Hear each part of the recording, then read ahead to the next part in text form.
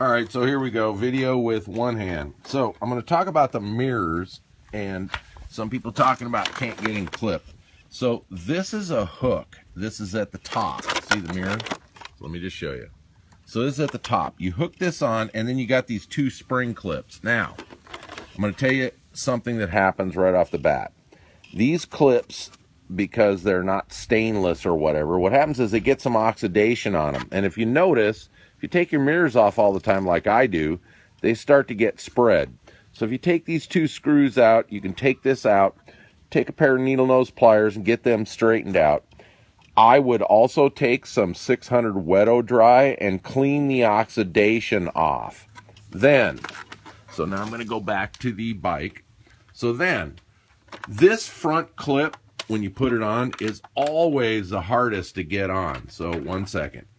What I do is I put a little bit of grease on the tips of the pins, because when these clips, these two rods right here, actually lock behind the pin, grease is not going to cause it to pop off, because, you know, these are rounded and this is flat.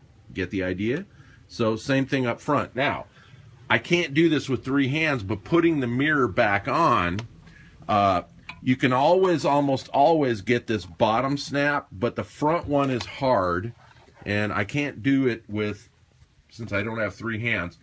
But what I do is I tap it on. It'll almost always lock this front one. If your mirrors are shaking, it's almost always this front one that doesn't get locked down.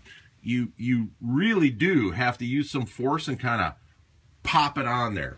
But let me just say, if these spring clips are bent downward, then it makes it harder. Each time you take the mirror on and off, these pins can get deformed, or rods. And so it's not just about how close they are, it's also if they're bent in a little. If they're bent down in a little from popping on the mirror, then it gets harder for them to lock behind this step. Got it?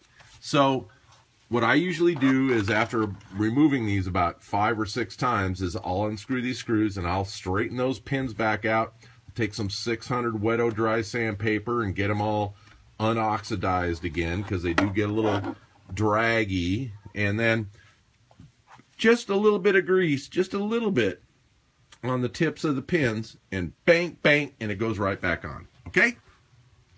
Finless tip of the week.